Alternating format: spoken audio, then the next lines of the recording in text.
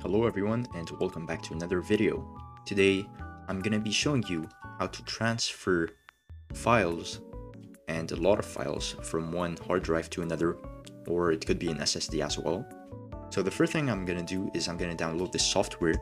So by clicking the link in the description, it's gonna open this MiniTool Partition Wizard link, and you're just gonna go here, Home User, and download the free version.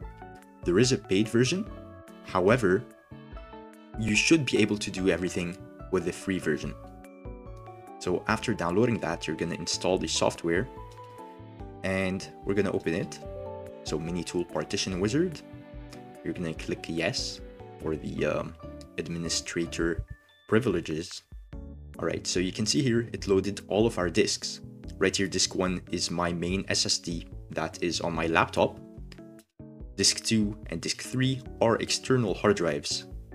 My disk 2 is kind of broken and several years old, so the reason why I want to transfer disk 2 into disk 3 is because disk 2 might fail, and we can also test that right here in MiniTool Partition Wizard with the surface test, and it can read and test all the blocks in the hard drive.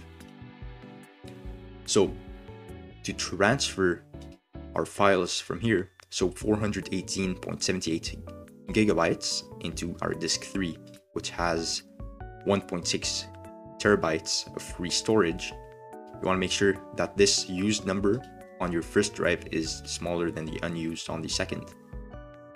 So you're going to click on the disk 2 partition.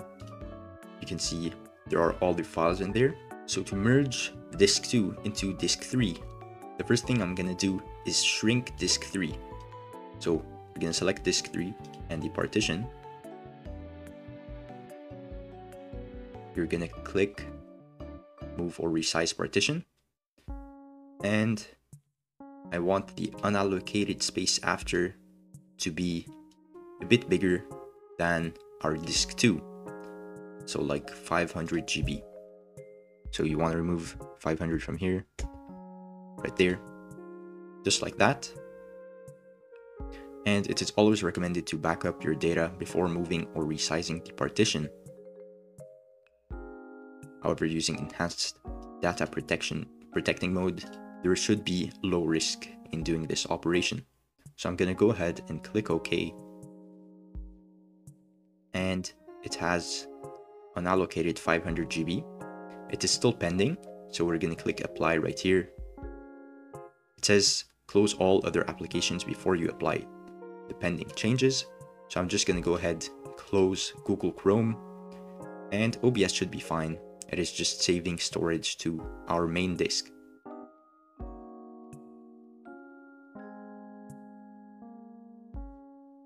Okay, so shrinking the partition has been applied successfully. This took around 30 minutes. It might take more or less time depending on how much storage is available on your disk, how big the disk is, and other stuff. So let's click OK. We can see we have a 500 GB unallocated space on the drive where we want to put stuff on. So I'm going to select our disk 2 partition, which we want to put into disk 3, and I'm going to click copy partition wizard. Click next. Then in our disk 2, I'm going to select the partition we want to move. Then click next. And where I want to copy it to, right here, we're going to select the empty unallocated partition. If you select the one where there is stuff, it must be unallocated. That's why we shrinked the disk first. And basically why we are shrinking it instead of just manually copy pasting with the file explorer is that the file explorer is kind of slow, since the Windows moving thing isn't very optimized. Plus, having like an unallocated partition will prevent any data loss for the partition that we had before. So we're just going to do that and click next and copy the partition with resize. So it's going to move this into the unallocated space. Well, you can just select the whole thing so it uses the full 500 GB, so you don't have empty unallocated space.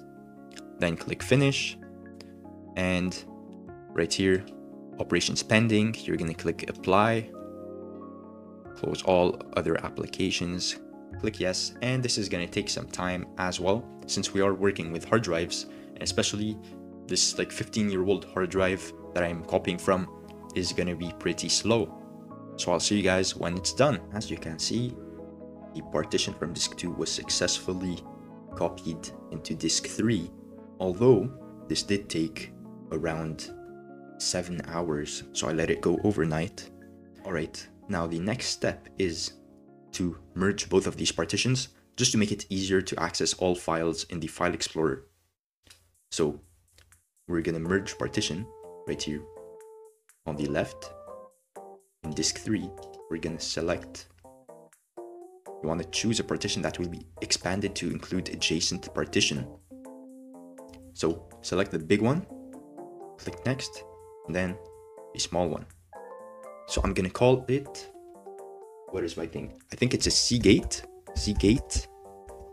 old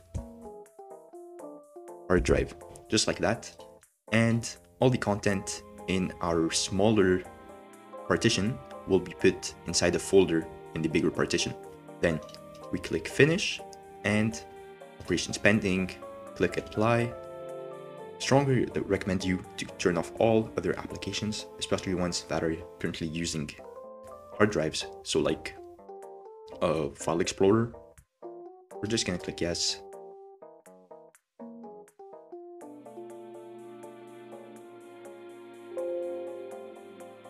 So we can click OK, and we can see our disk 3 now has just one big partition that should contain all the files.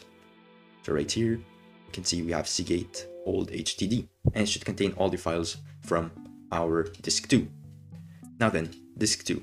We can see here we got a Windows notification saying scan drive for errors.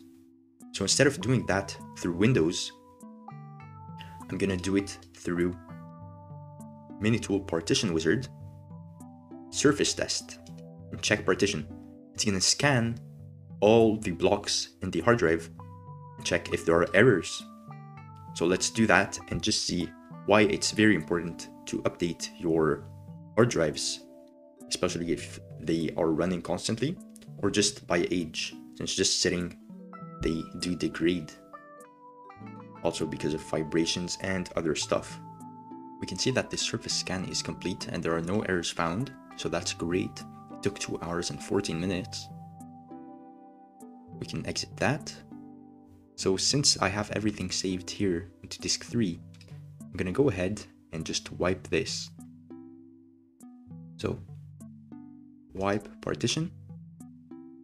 You can either fill sectors with 0, with 1, 0 and 1, or do these very slow passes that ensure that the data is completely removed. So let's just do the quick one. And there we go. Operations pending. We can click apply. Close all other applications. Yes.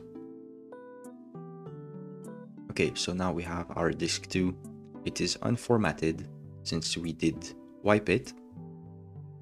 So what I want to do is format the partition. I'll just call it D. File system NTFS if you are using Windows. I would just recommend doing NTFS. And cluster size, I'm gonna pick 64 kilobytes since I plan on using the drive for external games and for recording. So having a big cluster size will have it be more optimized. Let's click OK, and there we go. Let's click apply, and it's done. There we go. We have a fully erased drive. We can see here, I don't know why we called it D. Let's go ahead and rename it. So right here, we can partition management, set label. Let's call it recordings. There we go. Apply. Okay. And now it's called recordings. It's fully empty and it should work perfectly fine. It is an old drive though. So let's actually see how fast it is. So this MiniTool Partition Wizard has a disk benchmark. Let's actually try that. Let's select our D drive and let's just keep it like this and start. Alright, so we can see the difference between drive D and drive E. The speeds are way faster on our new drive. So it's going to be way easier to just read files off of it. If you want to download anything or upload anything, it's going to be way faster and definitely more reliable. I'm not sure how long the lifespan of hard drives are. It is pretty long, but it is always recommended if you have important files, pictures, and documents to transfer your data occasionally or using a redundant storage like in a NAS. I might make a video on that, on how to convert your old laptop into a NAS, a network access storage device. And yeah, that's basically it. MiniTool Partition Wizard is a really cool application that helps you manage hard drives as well as SSDs, but there are definitely less features for the SSD since it is much more simple to use it. Also, our disk 2 is still an MBR, which is an old format. Let's just convert it to GPT, which will make it a bit faster and more compatible with newer devices. You can just click apply and it will do that. So yeah, that's basically it for this video. Hope you enjoyed. In the description, there is a link to download MiniTool Partition Wizard. You can get the demo for free. And of course, there's the free version. The pro version is quite expensive. It's like $60 per year, I believe. Depends on what package you get. But everything shown in this video should be able to be done with a free version. However, if you could not shrink your partition, there will be a link in the description showing how to shrink a partition without MiniTool Partition Wizard. So that's it. If you enjoyed, leave a like, subscribe, and I'll see you guys in the next one.